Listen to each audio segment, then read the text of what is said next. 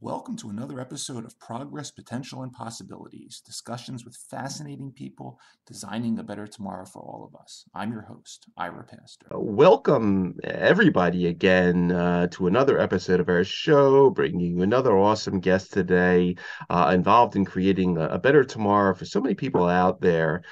Today, we have the honor of being joined by Dr. Doug Ethell, who is founder and chief executive officer of a company called Leucadia Therapeutics. They are a preclinical stage company focused on diagnosing, treating, and ultimately curing Alzheimer's disease. And they've developed a really fascinating proprietary medical device known as Erythusta, ultimately designed to help restore the flow of cerebral spinal fluid through this interesting area of the skull, the cribriform plate, to ultimately flush away toxins from parts of the brain where Alzheimer's disease has been known to first appear during pathology. Dr. Ethell received his Ph.D. in neurobiology from the University of British Columbia in Vancouver. He was a Human Frontiers Science long-term fellow at the Max Planck Institute for Psychiatry in Munich, a staff scientist at the Scripps Research Institute and the La Jolla Institute for Allergy and Immunology, and a faculty member at the University of California, Riverside.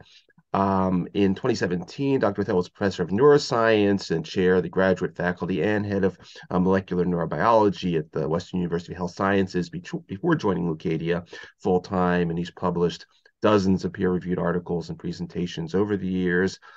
When he's not doing all that, he's also an accomplished author. You can pick up a copy of his 2020 book, Remembering Apples, A Race to Cure Alzheimer's Disease, available on Amazon and all their major booksellers. But we're honored to have him with us today. A lot of really interesting topics to get into. Dr. Doug Ethell, thank you so much for taking the time to come on the show. Thanks, Ira. It's great to be here. It's great to have you, Doug. I was love to start off. We're going to be getting into Leucadia and Alzheimer's and all that, but the first place I would really like to go, because I spent some time sort of swimming through PubMed and sort of looking at your sort of progression over time as you've, developed in this space. And one of the most interesting things that popped out to me right away was that your PhD work was not on this, but it was on another really fascinating CNS area, namely spinal cord regeneration. And you published on these really interesting components of what you referred to as permissive and restrictive states surrounding spinal cord regeneration. And I want to go here first because I think some of these themes ultimately come to what we're going to be talking about a little later in terms of what's permissive, what's restrictive in terms of the development of Alzheimer's. Talk a little about the early days and some of your early work in spinal regeneration, if you would. Sure. I as an undergraduate, I got very interested in regeneration, particularly things like salamanders can regenerate limbs, and even the brain can be transplanted. And I was wondering why that's the case in salamanders, but not in humans. And eventually I wound up working in a lab for my PhD where the main interest was the spinal cord. And not just regeneration, but also how the spinal cord communicates with the brainstem and upper brain areas. So that's really where the bones of the lab were from. And then we were working in regeneration. And an interesting thing we found out was that embryonic chickens can repair their spinal cord up to a certain point, yep, and not after that. And so I spent my PhD looking at the biochemistry at that, trying to purify inhibitors. Well, we purified some inhibitors of neurite outgrowth, and we scheduled when this change occurs, and some of the factors involved in that. And it was very interesting. It was revealing in that I think what I eventually came to the conclusion of was there's an evolutionary advantage to having these inhibitors in higher vertebrates when you have a higher cortical function, because the neurons are all, with very few exceptions, they're all made before you're born, right? And then they're connected, and the synapses are refined as you get older and you learn things. Some of them are trimmed away, others are made stronger.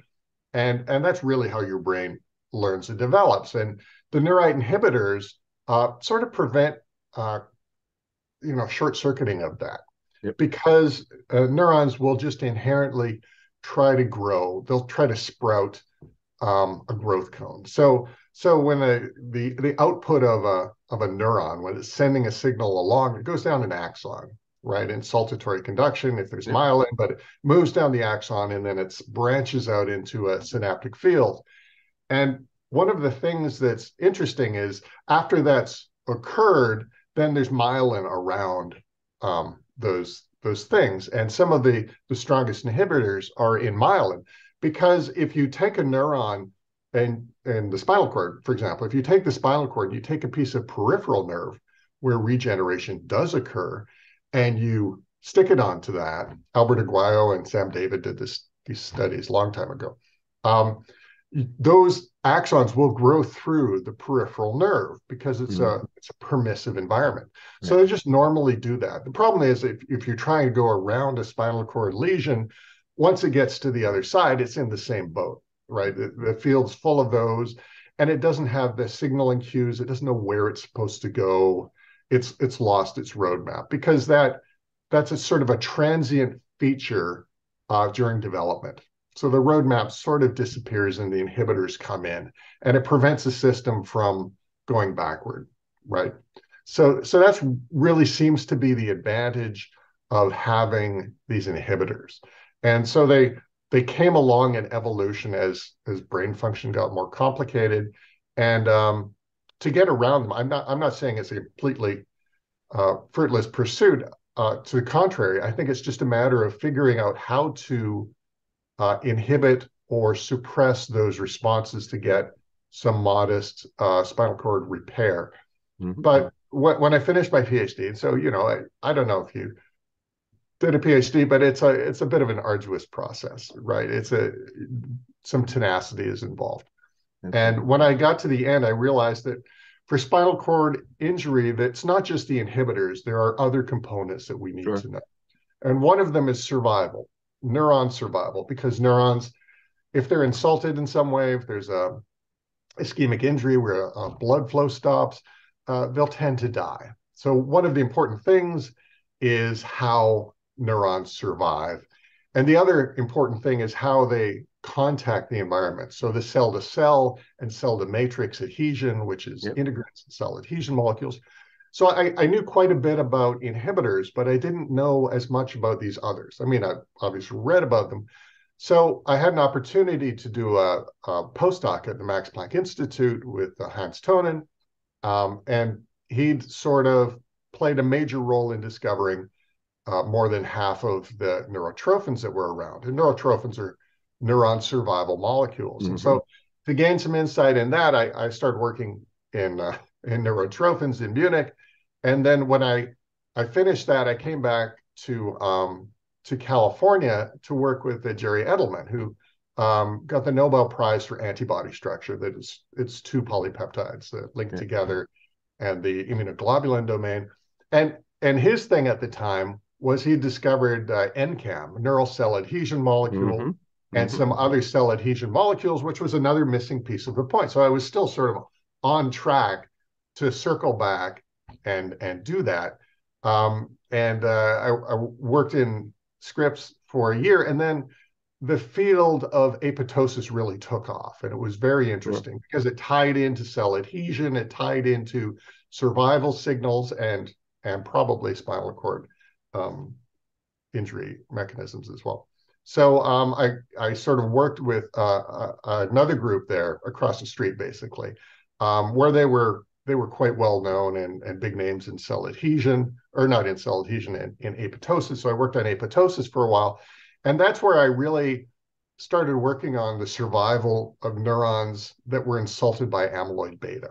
Yep. So amyloid beta is the big thing in Alzheimer's.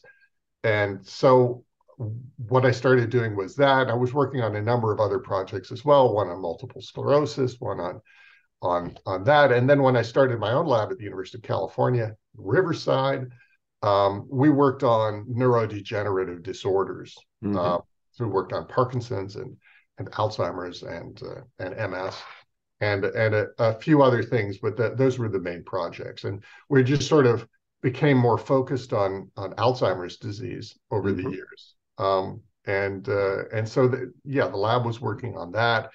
And we were doing the same stuff as everyone else. We were doing mouse models that had a mutant human APP, amyloid precursor protein that makes the A beta, mutant presenilin 1, which is the final cut step reaction to making A beta, and culturing neurons and treating them with amyloid beta, looking at the cell death pathways.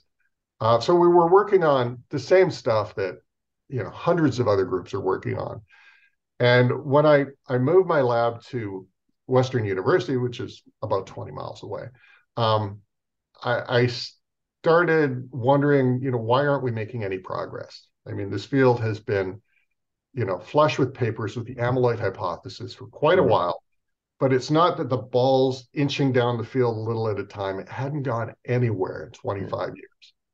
And so to me, that smacks of a systematic error, right? There's something systematic that we're doing that's wrong.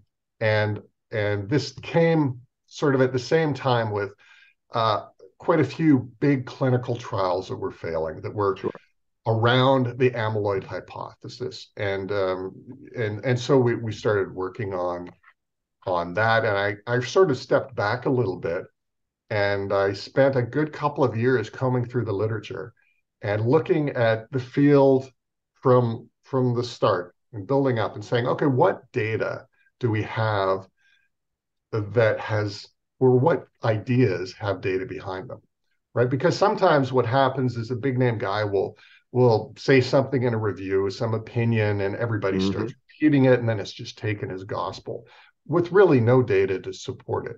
Right. And an example of that would be amyloid beta, right? It's this little peptide. It's 40 to 43 amino acids long, typically. 42's the toxic one, 41's less toxic, or 40's less toxic, and the extra 2 amino acids are hydrophobic, so it makes it less soluble, more likely to stick together and clump together. And so I remember, for years, people in the field would say, well, the human one is toxic. That's the problem. The mouse and rat one, it's completely different. It's not toxic. And so when we were looking at these mechanisms, we were looking at the gamma secretase inhibitor and how it's, that's where the presenilin 1 comes in. And it also does a lot of other important things, including blood vessel density. And so I went back and I said, well, wait a minute. I mentioned something, but there was really no data for that. So I spent a day pulling up the protein sequences of every amyloid beta I could find from during terrestrial evolution, from coelacanth, the lobe-finned fish that came up on mudflats, to human. And turns out the human form is exactly the same as every other vertebrate except for 4, land animal, except for 4. And that's rat, mouse, naked mole rat, and a marsupial nobody's ever heard of. So it's kind of interesting that those are the weird ones, that all of the Alzheimer's models rely on animals that don't even have the same one we do. So to make the mouse model and rat model, they have to put in the human one. But it's not that there's this nasty human one. It's a highly conserved peptide. For 450 million years, it does something very important. And the field in Alzheimer's was sort of like, well, we just need to get rid of the A beta and everything will be great. And my thinking was, well, what does it do? I mean, it does something important. Maybe there's a consequence to that. And so our research on that, we looked at blood vessel density because the last cleavage step to make amyloid beta is the same one to cleave Notch. Mm-hmm. And Notch is a major regulator of blood vessel density. Yep. So if you inhibit the gamma secretase, suddenly you get lots of blood vessel branching. And unusual blood vessel branching patterns are something that was seen in the Alzheimer's mouse model. And so my thinking was, well, if you just get rid of this, you're going to have lots of other problems. And that turned out to be the case. There was a big study with gamma secretase inhibitors. And I remember the conference in 2009 where big pharma company, they had to announce the results of their trial. And it turned out that it was very bad. It made the Alzheimer's patients it made them worse. And when they took the drug away, they stopped giving the drug, they didn't rebound, right? They kept getting worse. And so that sort of consolidated my idea that, we need to go in there, or I needed to go in there and find out, is there another path that we could have taken, right? Where did we go wrong in this path? And so that led me to, looking at the anatomy. And anyway, I'm droning on. No. You went right to my second question, and because I saw those papers in PubMed on zebrafish and sort of the capillary bed densities and cerebrovascular deficits and all that stuff, and it's again like you're pointing out because beta amyloid has been sort of the bad guy or the wanted guy on that poster for so many years. $30 billion in, thousands of clinical trials. Maybe we need to think a little differently about this. And as a result, you started, you make this awesome analogy about sort of the brain is this forest, and we got these creeks and tributaries and rivers and everything flowing through that is the cerebrospinal fluid, right at washing things away and clearing away metabolites and all sorts of other stuff that, but better than I do. Talk about sort of when you first sort of got an aha moment in terms of the CSF and a little bit of how that initial strategy sort of materialized in your mind. Well, working late in the lab one night, I was bitten by a radioactive spider. There you go. So now I went back and started looking at the anatomy because it's well known, even in the mouse models, that the pathology really begins in the medial temporal lobe and the anterior temporal lobe. So in that structure, there's a hippocampus, which is very important for making new memories. It doesn't store memories. What it does is sort of filter through things and find out what's novel. Mm-hmm. And so it helps consolidate memories farther up in the cerebrum. And in front of that is the amygdala. And so the amygdala is very important for our fear responses, right? Right. If you have a damaged amygdala or like a primate with a damaged amygdala, they'll pick up a snake and look at it and put it in their mouth. And ordinarily they would be terrified of it. So we have these two important structures there.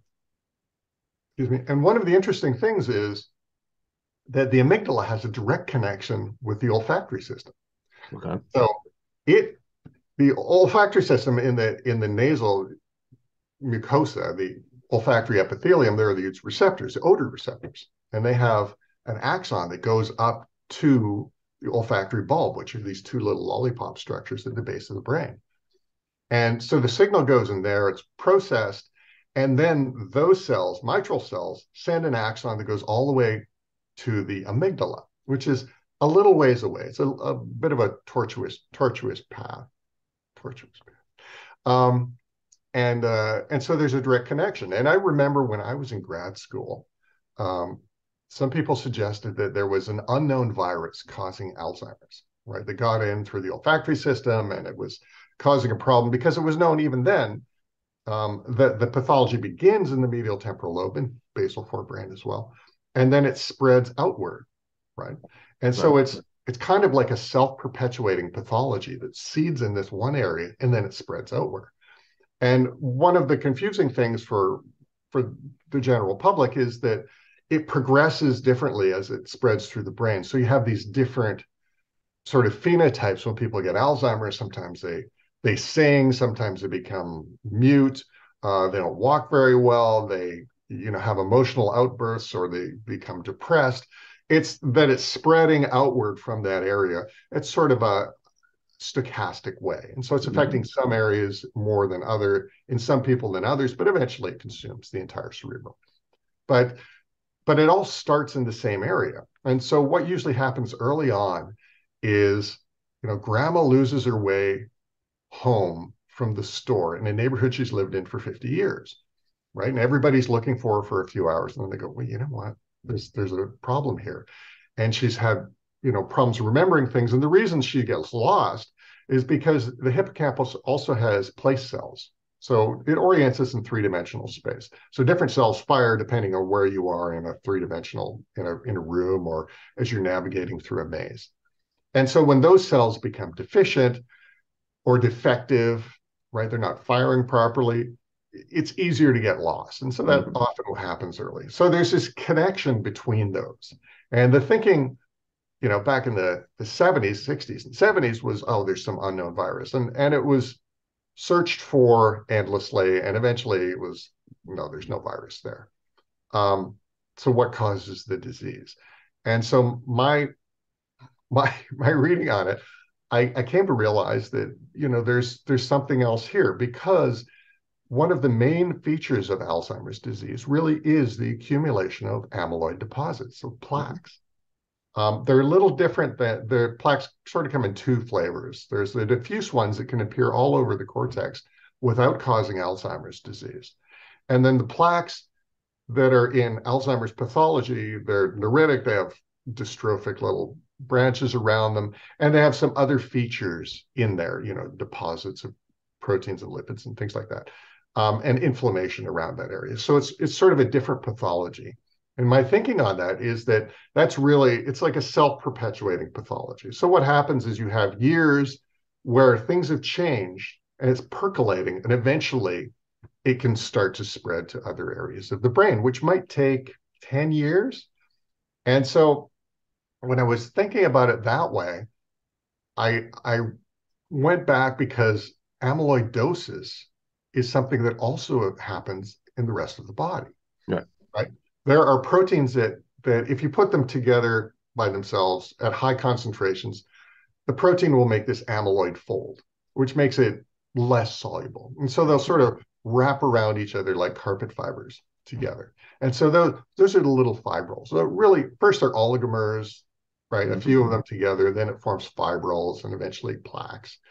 And so the fact that there's amyloidosis elsewhere in the body, linked largely to problems with the clearance of interstitial fluid, and that's the fluid that flows in between the cells. I thought, well, what if that's the case in Alzheimer's disease, right? We're looking at not the cause, but the effects, right? With plaques. So what might be the cause of that?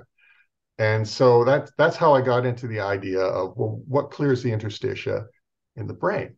Because it's different than it is in the rest of the body. Most of the body, the fluid that goes between the cells, the interstitial fluid, comes out of the smallest blood vessels. So they have these little holes or fenestrations, gaps between the cells. They're small enough that the plasma can ooze out slowly, very slowly, but the blood cells just continue on in the blood vessel, right? And so you get this slow plasma coming into the tissue, which is full of antibodies, and it flows through the cells, and it picks up metabolites and debris, exosomes, things like that, and it carries them away. And in the tissues, they're open-ended lymphatic vessels that pick it up, and it eventually joins the heart after going through the lymphatic system. And the brain, though, that can't happen, because the blood-brain barrier protects the central nervous system from blood-borne pathogens. So the blood vessels in the brain, they have these tight junctions so that the plasma can't get in. But the brain still needs to do this basic housekeeping function. So what it does instead is it makes cerebrospinal fluid, or CSF, in these chambers or ventricles in the middle of the brain. And that percolates out through the tissue. And that's what clears away these things. So thinking about that, I was like, well, what if Alzheimer's really we're talking about a disruption of this flow? What would happen? Well, what would happen is the A beta that's normally made sort of in a basal level, it's going to accumulate because it's not being carried away. And it'll, toxic for some neurons, but probably also some other things are accumulating, right? Cytokines and signaling factors and exosomes and whatever. And so that sort of got me onto the idea of, how does the CSF flow work in the medial temporal lobe? And it became clear to me that, right next to those structures, right in those structures, is the horn of one of these ventricles, the inferior horn of the lateral ventricle. And so CSF comes out there, Yep. and then it goes through the tissue and it goes outward toward the surface, right? So the surface of the medial temporal lobe has this thin little volume in it called the subarachnoid space. And so the whole brain has this little volume. Yep. And so the fluid's going from the middle outward, right, to this area, and it's carrying all these things in it. And what happens to the fluid there is a little different depending on where you are in the brain. In the superior parts of the cerebrum, there are arachnoid granulations that sort of carry the CSF away, right? They have these arachnoid cells that make these little balls that go into a major vein, and it goes in there. Now, that's great, but you know what? That's an adaptation of primates, right? Only primates make these, and most of them grow after birth. So there's still CSF flow in animals that evolved before primates and in babies. So the thing is, the main outlet for CSF in most other vertebrates, land vertebrates for sure, is the front of the brain, right? Because we've got a little different shape. We've got this big, massive prefrontal cortex, which sort of took that structure and moved it down, right? So the fluid that would normally be coming out the olfactory system in the front of the brain is coming out a little differently. So I'm not sure if I'm losing you here, but the fluid is coming down from the medial temporal lobe, right? It's going along that fiber bundle that was connecting the olfactory bulb to the amygdala, right? Okay. So that's sort of loosely packed, and it's loosely packed enough that fluid can flow through it. So it's not like a blood vessel. It's not a lot of fluid. It's sort of a slow trickle, right? So it's making its way to the olfactory bulb, and from there, where does it go? Well, it goes into the nasal cavity through this funny structure called the cribriform plate. Right. Okay. And so the cribriform plate it's sort of a porous sieve. It's like a tiny little bone. It's got holes for the odor receptors that are coming up to the olfactory bulb. They bundle together, and you get these thick bundles coming up.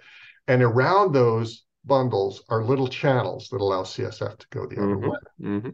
Right. And so this is really the original way that CSF was cleared from terrestrial vertebrate brain, right? Because, if you look at a dog or a lizard, a reptile would probably be best, where you've got the front third of the brain has to do with olfaction, right? Fear and sense of smell, hunting predators and prey and mates, all very important for survival. So almost the front third of a reptile's brain has to do with that. So the cribriform plate is actually a cribrose structure, it's almost like a cone at the front, right? And there's odor receptors coming in sort of from all directions, because the olfactory system's more important for survival than it is in humans, right?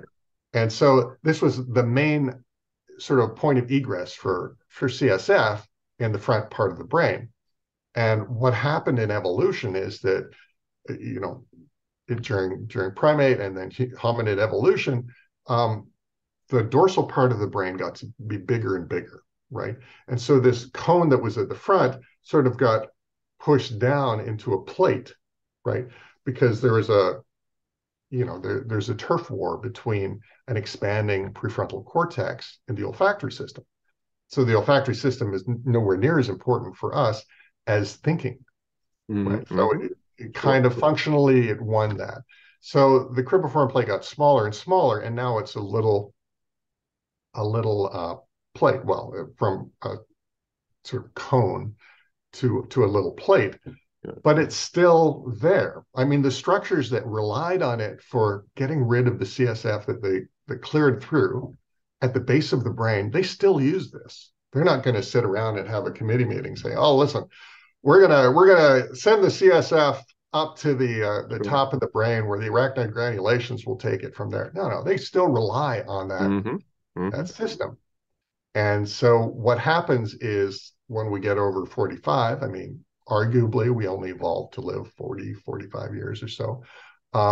When we get older than that, this cribriform plate deteriorates, right? And it's well known that smell goes down with age. We've done that with 560 people, and we've shown very nicely that there's a loss of smell, gradual loss until you hit the 50s, and then it sort of picks up quite a bit.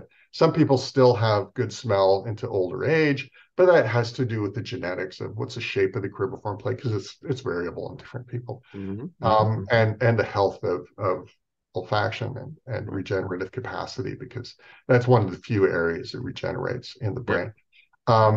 And so that it's really an interesting evolutionary bent on it.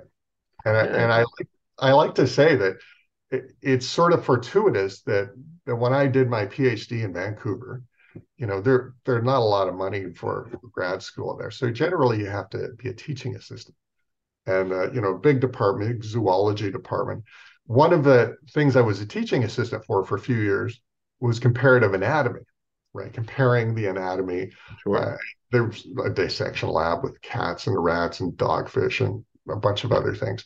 But part of that was really to consolidate the knowledge of how these things fit together, and particularly nervous system and brain evolution. So it's sort of fortuitous for me to have that background and be able to look at it that way, because not everyone has that opportunity. Absolutely. Doug, you mentioned the 560 volunteers, and I know that was part of this kind of seminal paper that you published in 2021, impairment of CFS egress to cribriform plate plays a big role in Alzheimer's disease etiology. And in the paper is also a pathological work that you did on 70 post-mortem subjects. And there's also a ferret model in there. Talk about 2021 a bit, if you would, because then we'll head into Leucadia after that. Well, that's a few projects, and we have some more papers coming out this year on that with some more details.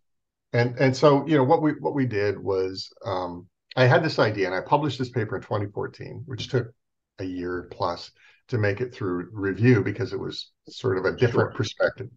It was suggesting that the cribriform plate and olfactory system, it might have something to do with Alzheimer's disease. It was more of a hypothesis paper.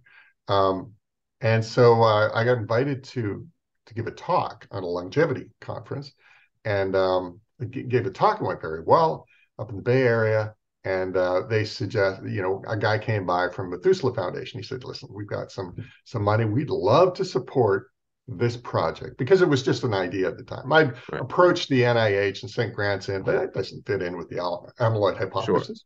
Who do you think you are telling us we're wrong or might not be completely right? We're from Harvard, for goodness sake. So it was clear that the NIH approach was going to run into people, because a study section has 20, 30 people. It only takes one person to say, oh, I'm not so sure about this, and that's the end of it, the grant. So I wasn't really sure what I was going to do with it. And so the Methuselah Foundation came up and they said, listen, we'd like to support this, first with a little money, and then we'll talk. But we don't want it to go to a university administrator who's going to spend it on staples and parking and whatever. We want you to start a company. And so I thought about it, and it seemed like a good idea. I'd sort of had an entrepreneurial itch for a while, and I started Leucadia Therapeutics as a virtual company while I was still a professor. And so what we did with that initial money was we had a collaborator who sent us pieces of cribriform plate, pathologist who sent us pieces of cribriform plate, and we did some high resolution scanning. We tried a couple different ways, UCLA and USC, and eventually we got a very high resolution approach to scanning this structure, because the cribriform plate, believe it or not, it's kind of been ignored in anatomy. I mean, arguably 2,500 years of human anatomy, from Vitruvius, right? Vitruvian Man is based on this Mm-hmm. Roman general Vitruvius, who started measuring the length of arms and fingers and things like that.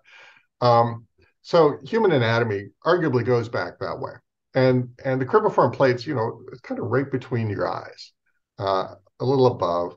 And it's kind of central to the skull, but it was depicted at the time almost comically, right? Because the textbooks I had seen, it was depicted either as like a solid brick with a bone with like vertical holes that had nerves going through it, or it was a piece of paper with random holes.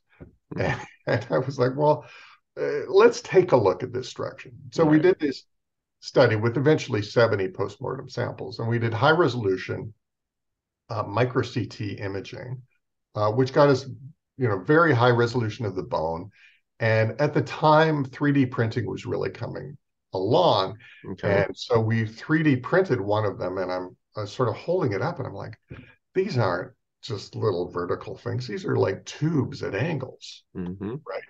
And then we, did more and more of those, and we also came through with a way to look at the soft tissues, so we could actually see, where the nerves, where the blood vessels, what is in each aperture. And so that was very helpful.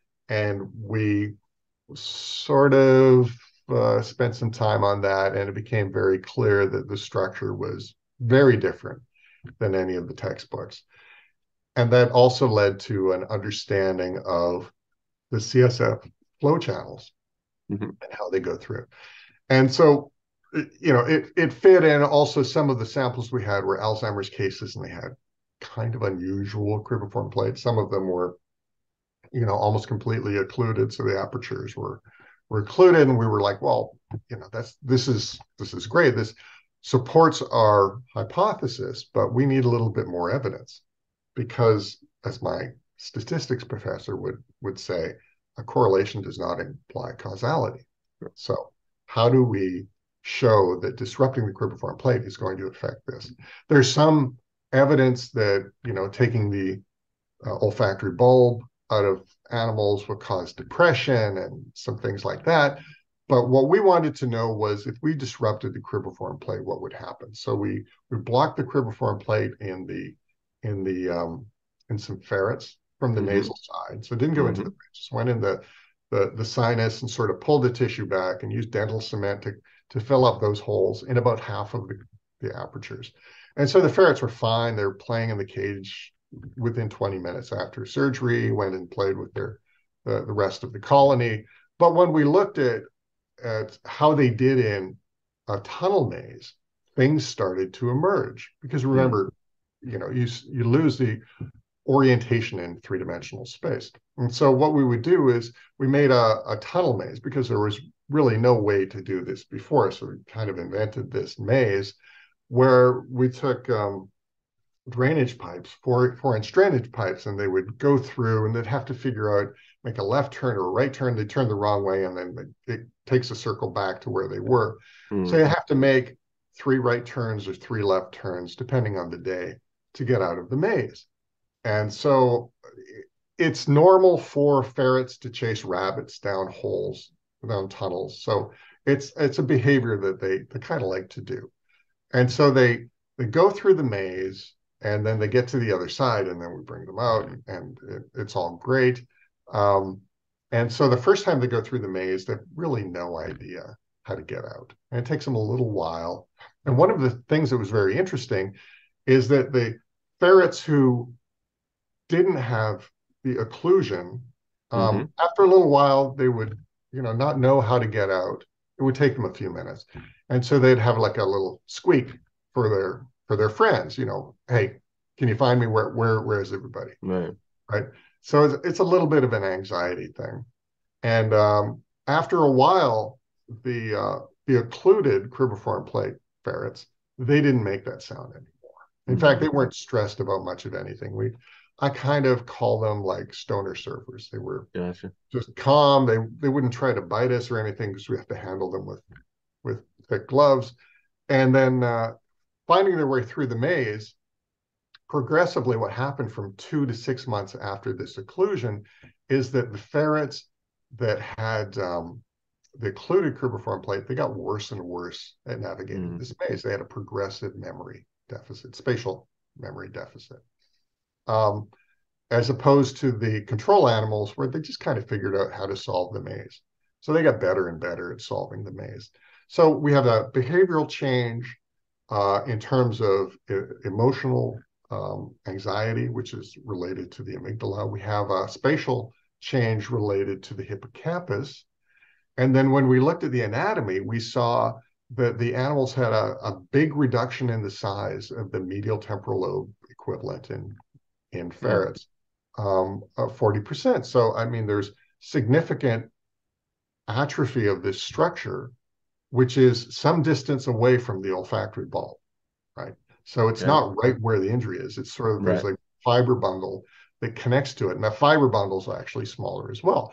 So it added quite a bit of support to the hypothesis for us that, you know, if there's a disruption, whether it's an injury, it's a toxin that kills the odor receptors, it's aging of the cribriform plate, if you have disruption of that, it's going to contribute to some atrophy of this important area where really the Alzheimer's fire starts. And so then, you know, going back to humans, what we wanted to know was, well, can we figure out who's who, right? Because postmortem samples, they go into a machine that has blast with enormous radiation for 2 hours, but it's a little piece of bone. And how do you do that with a human? And so we wanted to image the cribriform plates. We started something called Project Cribros. Now it's ongoing. We haven't restarted it because we got up to 560 people when COVID hit. And then, you know, it was a week before everything shut down. And I was like, this is an infection. We have older people coming in here. We can't have this. We have to stop right now. And so we did, and we put it on hold, and we will restart it again. But we did get to 560 subjects. Now, which was an enormous amount of data for us to look at during COVID. And when the subjects came in, you know, of course, they signed informed consent and that to participate in the study. And then they would sit in a scanner, a CT scanner, to get an image of the cribriform plate. Now, this isn't one of the ones in a hospital where you lie on a gurney. It's actually a dental scanner. So you sit in a chair, because dental scanners are cone beam. They're low resolution or low dose machines that just sort of go around your head, and they're designed to resolve something about the size of a large tooth, which happens to be about the size of the cribriform plate. So it was perfect for us. It took us a while to figure out how to do this. And so we got the scans, and then the subjects would take an odor test, right? It would have 10 cards, which we developed. And there's a little sticker. You take the sticker, you sniff it, and then there's 4 options. You know, check one of the boxes. And so you have 10 of those cards. And in that way, we were actually able to see, you know, very clearly the decline in olfaction that sort of accelerates when you hit 50 or so. I mean, there was some data before, but now we have our own data quite a bit. And then the other thing we wanted to test was cognition and memory. Now, there's a couple ways to do this. Typically, there's a mini mental status exam, which a doctor would do. It would be, you know, give you 5 things to remember, like an apple, a pencil, a comb, things like that, and then ask you about it a few minutes later. Now, that's very useful, but it's somewhat crude, and certainly more crude than we wanted. The other one that's around is called the Montreal Cognitive Assessment.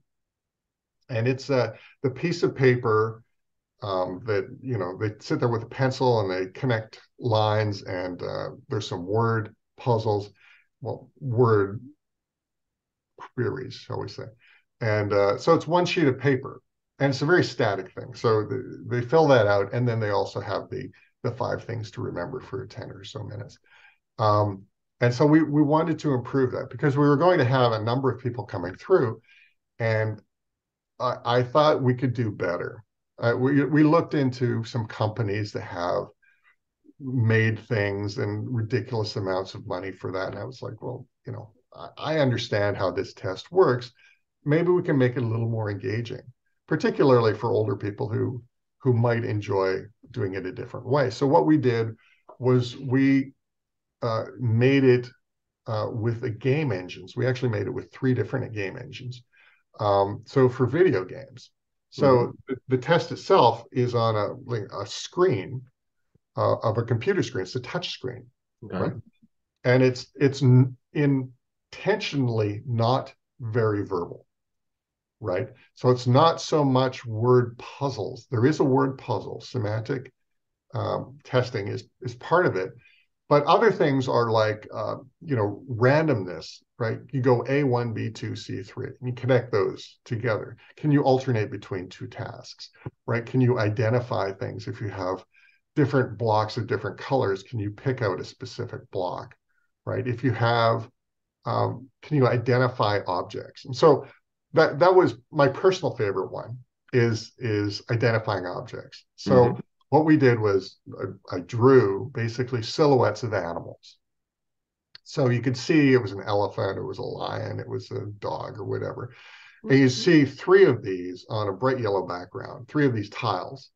And then, it goes away. And then you have 12 of them presented. Well, which 3 did you see? Right. And so you touch the screen. So it's more like a video game. So what we would do in this is we wanted to test spatial memory.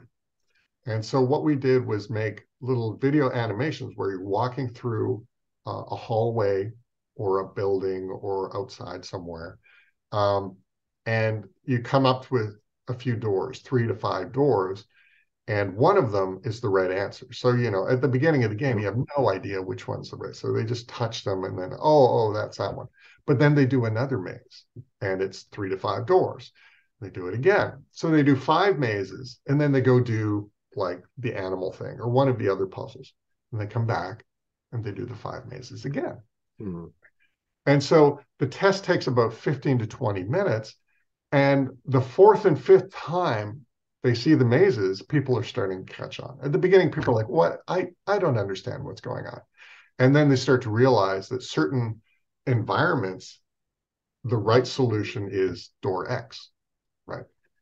So people go through and they get better, and we actually scramble up the order of the mazes a little bit. And so the 4th and 5th time they go through is a very good indicator of how well they remember this door is the right solution for this environment. Right? And so that was a great test. So we basically covered everything that's in the Montreal Cognitive Assessment, and then we built upon that as well, right? We tested those parameters, and it's nice because it's also digital, so we know if somebody made a wrong error, how long it takes them to make the right error. And so that's really a way for us to gauge where people are cognitively. And then, of course, we have to put all this data together, and that was fortunate that we were we had all this data during the COVID lockdown because we dove right into the machine learning component of this study, and we had to come up with a way to process the images because the cribriform plate's very thin and wispy at times, and we have to make sure that we're getting the right bone. We can't sit there and hand manually segment where the bone is and isn't. So we had to develop the deep learning algorithm to do that, which works quite well. And then also how to do, there's a way to do multi-input, like multi-mode, different types of data that you can integrate together. For example, the sensory data, the smell data, the morphology data, the memory test data, and also some questions we ask them about have you ever had a head injury? Is your family history of Alzheimer's? Things like that. So to put all that data together is like a different type of machine learning that we had to work on. And those questions that we ask are quite important because one of the things we found in our studies with cribriform plate is a lot of people have had sort of a deviated septum. And the cribriform plate, there's a structure in the middle that's directly connected to that. So if you break your nose, it sort of causes damage to the cribriform plate. And I remember when I was a kid, get hit in the face with a hockey puck or something. Wipe the blood off. You're fine. Just get out. You don't think about it. but it seems to be that some people have damage to the cribriform plate that lasts a lifetime, right? Because what's happening is you're getting ossification of this and sort of slowly Right. closing the apertures in some people. And if you have an injury to that, even a childhood injury, particularly a young injury, um, there's a propensity for there to be more bone deposition in response, right? Okay. If you break your arm, the site of the breakage will generally have more bone after it heals. Right, right, right. And so it's sort of relevant and it might explain why head injuries are correlated with a higher risk of Alzheimer's disease, where, Interesting. there's a possibility other mechanisms are involved, but we're really interested in this head injury. Was it, hitting their face into a windshield or something like that, some traumatic event that could have damaged the cribriform plate? And so we're working on some epidemiology studies to figure out, what's the correlation between these things. But all of the pieces have sort of fallen into place, and Yeah. and we're quite happy.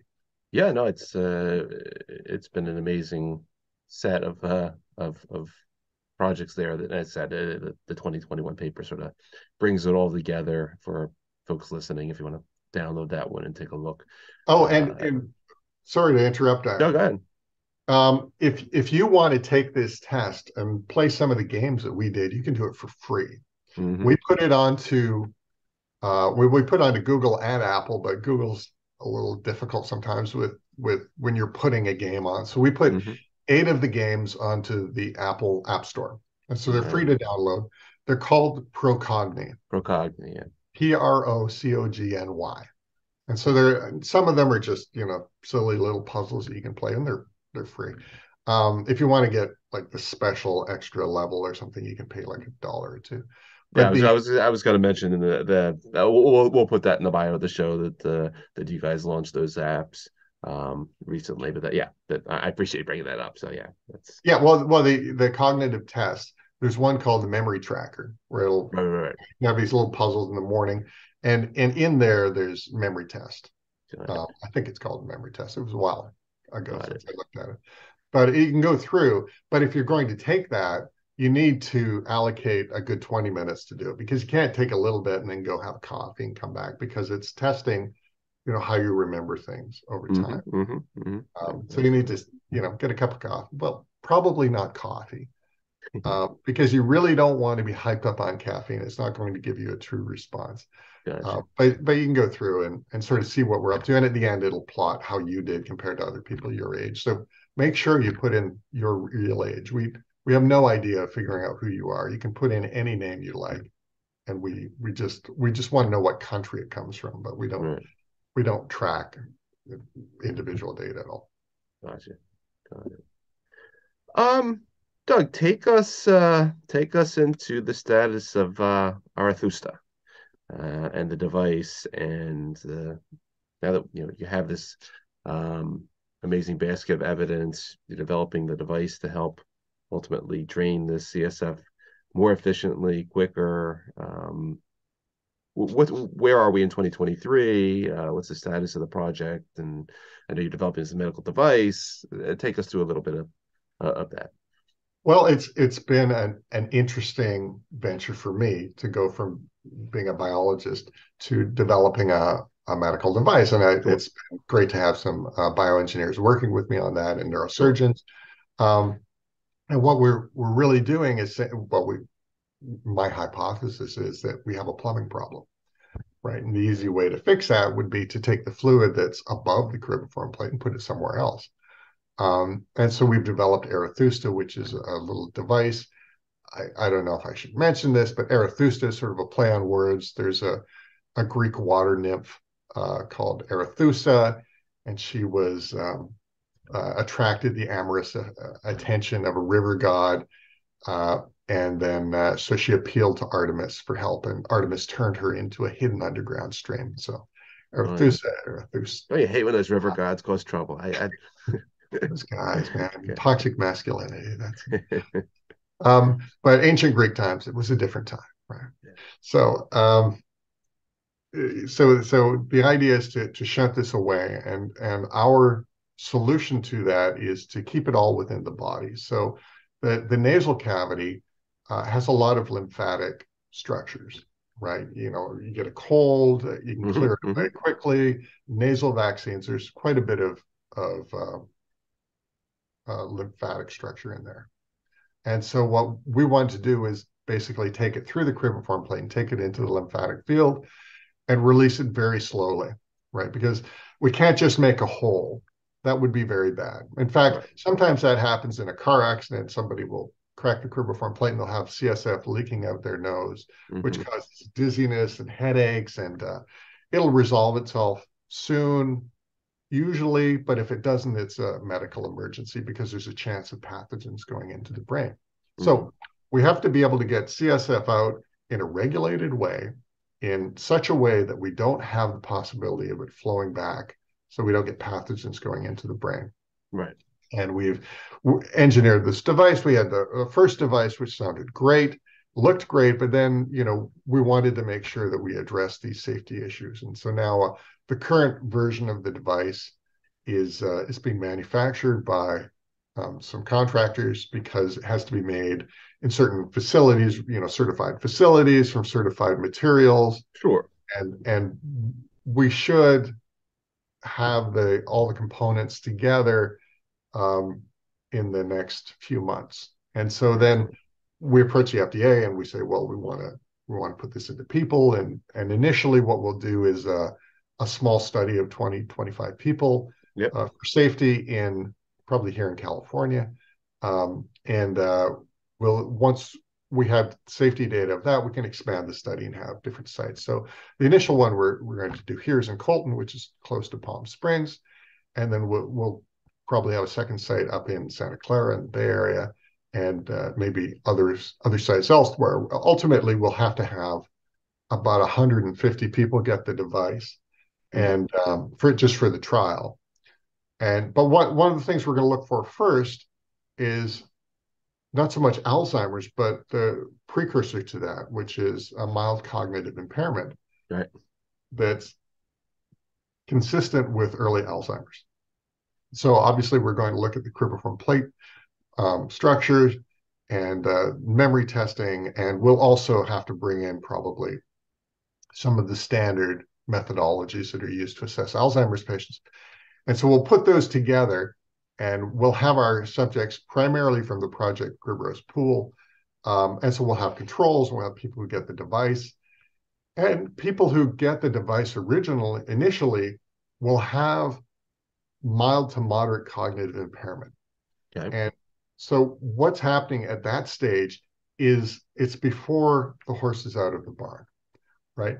It's a slew basically for the cells in the medial temporal lobe, because things have been building up, but it hasn't quite just exploded and spread to the rest of the brain. So if we put the device in, it should drain that slew and allow rejuvenation of the interstitial fluid in those areas. And so those neurons that are not firing very well for spatial temporal memory or the amygdala, they should recover, because they haven't really died yet.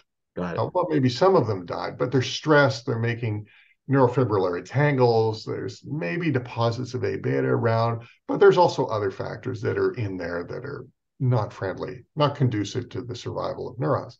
Right. But if we take that away, suddenly we expect those synapses to recover in a matter of weeks to months. Nice. Right? So we should have a decline in their impairment, right? The mild to moderate cognitive impairment should go down to near baseline very quickly. So if we follow them for a year, we should get a pretty good idea of, are there any adverse effects? Is there a beneficial effect on cognition for MCI connected with early Alzheimer's? Now, we have to be very careful about who we select, because probably 20% of seniors have some form of mild cognitive impairment. And we're only interested in the ones that have problems with the cribriform plate and are fit within these parameters. And this is part of the Project Cribros, building it so that we can figure out who should get the device, right? So we want to put that in first, and then it'll take us, 6 months, maybe a year to put it into all of the subjects, the first set of subjects. But then a year after that, we'll have 1 year data for enough subjects to say, well, this is looking pretty good. So when the statistics have enough subjects, we'll be able to say, well, this device improves the memory, reduces the cognitive impairment in this specific group of subjects, right? Mm-hmm. So that will be the first thing we go to the FDA and say, well, we would like to market our device to treat the specific set of subjects like this. Now, we'll of course have it in 150 or more subjects, hopefully. Now, for Alzheimer's, what we're doing is basically just following those subjects longer, because we'll have a control group the same size as our experimental group. And the control group, they're going to start getting Alzheimer's disease because they haven't had the intervention. Right. So if the incidence of Alzheimer's disease is significantly higher in the control group compared to our treated group, right? Yeah. And if that, happens in 2 years, 3 years, 5 years, then we can go to the FDA or other regulators in the EU, and we can say, we would like to market this device as a treatment for or prevention for Alzheimer's disease, right? And so that's what we have to do. And one of the advantages of a medical device is that it's much faster and cheaper than a drug. Yep. So a new Alzheimer's drug will take $1 billion to get through phase 3 clinical trials, and it'll probably take a decade or longer to do that. Versus, our approach is significantly less and much faster, and frankly, I'm hoping it works quite well. But yeah, that's where it is. Yeah, no, it's awesome. I mean, I love to, once again, going back to what we talked about at the beginning in terms of the permissive and restrictive environments, and the concept that, once you get this stuff out of the way, that, there is the potential for that regenerative dynamic in the brain and recovery in that way. The medical device path, yeah, obviously. I mean, that's just another really important piece. That's why I wanted to stress that compared to traditional drug development. Obviously, I know, obviously, you succeed at this Alzheimer's / dementia thing, and you're going to be one of the most valuable companies in the world.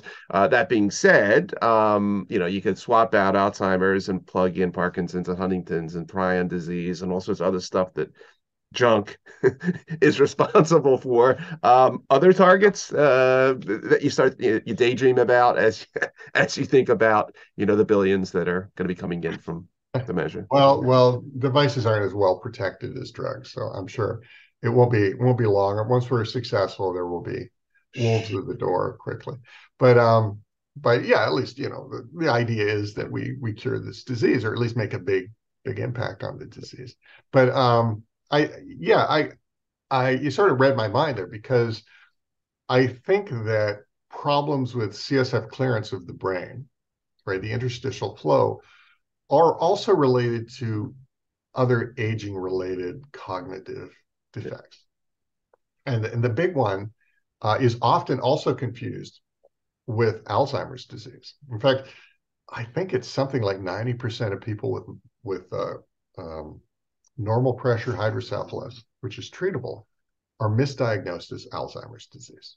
So what happens is in these people, more CSF is made and retained in the ventricles, the chambers in the middle of the brain, there are 4 of them, then gets out. So what happens is it sort of presses on the cortex, and it causes a triad of symptoms. Right, it causes ataxia, so they have problems walking, so unstable gait. They have incontinence, so they just can't control their urinary function, and confusion. Right, so they get these things, and I think it's very much related to not producing. It's not a case of producing too much CSF. It's a case of most of the CSF that's made has to percolate through the tissue. Right, some of it flows through the ventricles, but that's really just to maintain their size and shape. Got it. So what happens in normal pressure hydrocephalus is, I think that it's sort of the same thing. The interstitial spaces in the cerebrum, the much larger area than the medial temporal lobe, it's slowly accumulating diffuse plaques of amyloid and other things that are slowing the flow of fluid out there. And the effect of that is that more and more fluid is retained in the ventricles. Got it. So if we can drain on the other side of the brain, or on the other side in the subarachnoid space, would probably be a little better than the current strategy, which is to drain from the ventricle, right? Because the ventricle is the newly made, pristine, perfect CSF, right? And we don't want to drain that away. We want to drain the crud that's in the subarachnoid space after it's gone through and cleared away all this stuff. And so I think there's an opportunity for Arethusa to also be used in treating normal pressure hydrocephalus and probably some other aging things, but I don't want to talk too much about that. But yeah, I absolutely think, it could be, if it works for Alzheimer's, even if it only works for, delaying Alzheimer's for 5 years, it would be an enormous benefit to the field.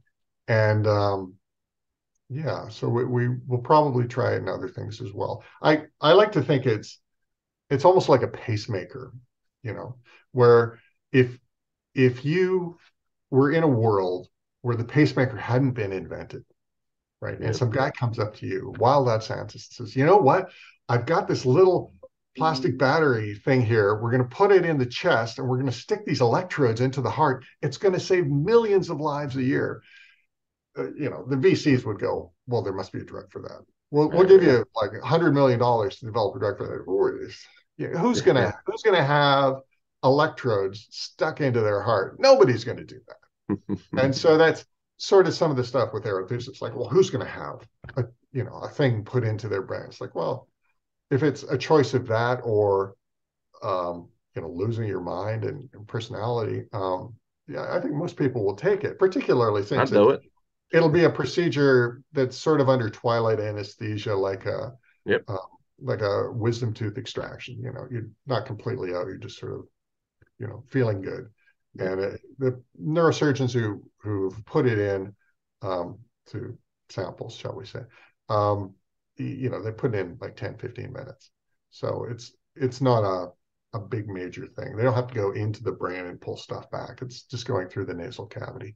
But so I think it might be, if it's successful for Alzheimer's and MCI and normal pressure hydrocephalus, it might just be something that a lot of people get.